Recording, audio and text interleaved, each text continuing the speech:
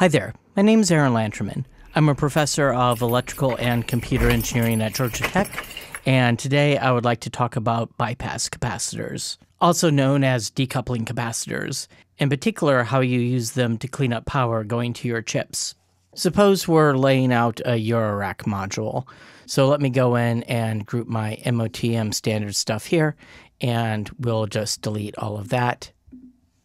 Now, it's a good idea to have a couple of electrolytic capacitors. Here we're using 10 microfarad at the connector where the power comes into the board to clean up the power there. But you also want to clean up the power that's going into the chips at the chip. Let's say that our design uses a TL072, and I'm going to use the through-hole version. All right, so I'm going to plunk down my op-amp here, and maybe we've got another one, because it's a dual op-amp. All right, now our chips need power. Sometimes students will forget to power their chips.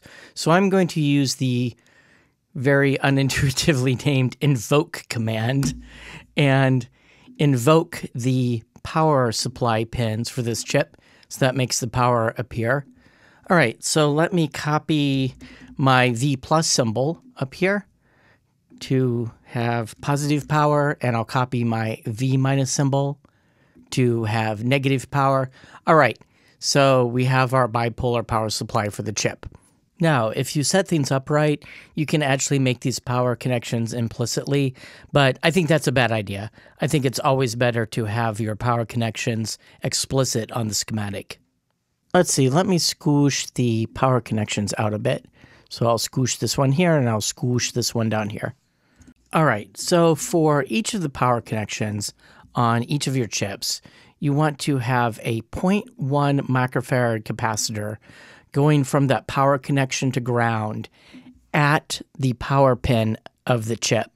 So I have a 0.1 microfarad capacitor here, and I have one here, and these are both going from the power pin to ground. So I'm going to need a couple of grounds here.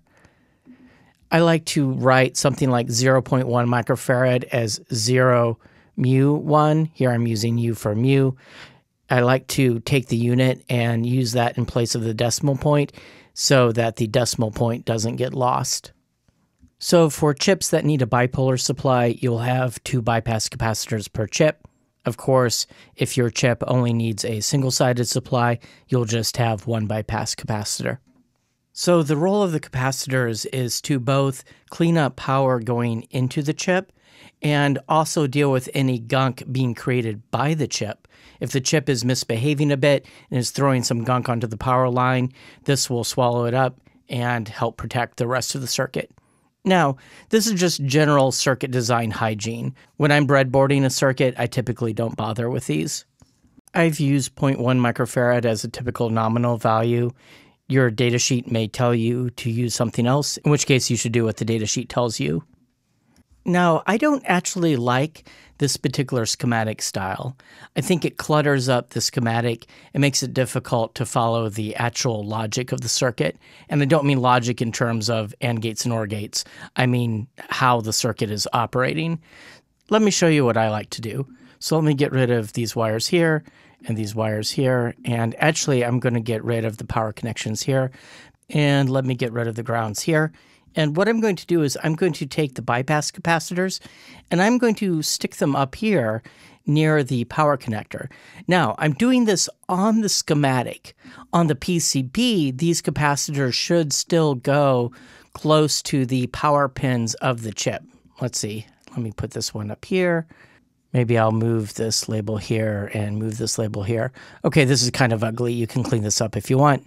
The main thing I'm going to do here now is take this power connector here for the chip and connect it like this. So I'll connect this here and I'll connect this here. So I've taken the powering of the chip and moved it away from the main part of the schematic. Now, this often confuses students. They'll see me take a bunch of bypass capacitors and just line them up in a row, and a bunch of these power pin setups and line them up in a row.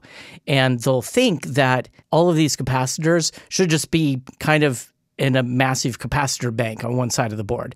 No, no, no. These should go by their appropriate chips on the PCB. So let's switch to the board layout. Yes, let's create a board. Okay, here I have my chip. Let me move capacitor 1 into the right zone here. And I'll move capacitor C2 into the right zone here. Let's see. Let's use the rat's nest command to see what's connecting where. Okay, I'll put this here. And let me double check on that. I should flip this around. All right. So let me zoom in here. All right, let me change the width here to something like 32. There we go. Aha. And then you would connect the other side here to ground. Now, if you have the power pins near the edge of the chip like this, you might also put your capacitors like this if you wanted, or sometimes, depending on what I'm doing, I'll even put them here. I'll put that one there, and then I'll put this one over here. If you have something like a TL074 where they're metal, then I really just like to have parts coming out the side of the chip like this. Again, bypassing the power at the power pins.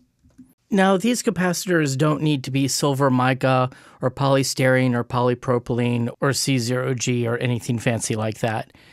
Dave Brown of modularsynthesis.com recommends this part number for Mouser, so let's go check that out. Let's see, MLCC and Z5U. Okay, nothing fancy.